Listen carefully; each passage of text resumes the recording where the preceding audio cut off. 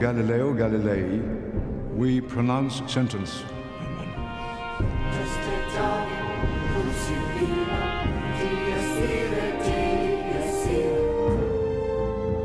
It was a time of discord in the Christian world. Threatened by the Protestant Reformation, the Roman Catholic Church demanded strict adherence to its dogma, enforced by the violent threat of Inquisition. Fear of heresy was in the air.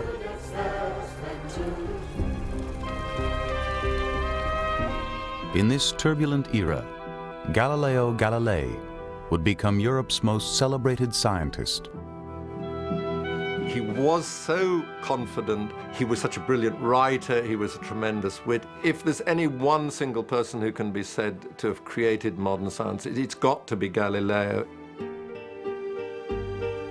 His early experiments laid the foundation for modern physics, and his observations revealed new truths about the universe.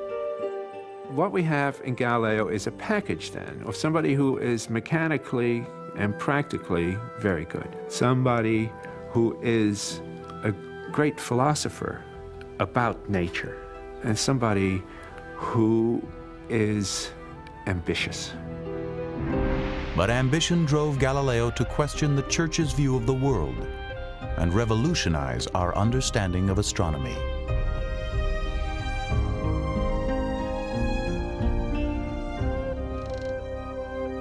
Ironically, Galileo himself was a faithful Catholic and gave his daughter Virginia to the Church. Joining the Sisters of St. Clare, she wrote letters to him, many of which survive today. They reveal a daughter's concern for the anguish of her father, whom the Church had silenced as a heretic and imprisoned in his own home. But Galileo would never lose his passion for explaining the natural world.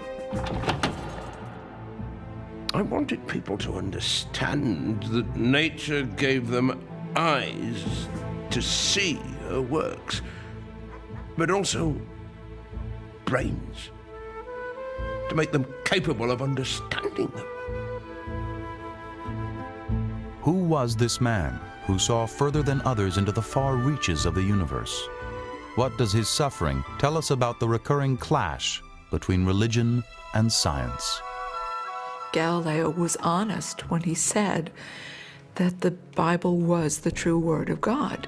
He just didn't think it was a good astronomy textbook. Galileo's works were banned by the Church for centuries, and not until our own time would his rift with the Church be healed. Galileo would pay a terrible price, but his discoveries would change the world.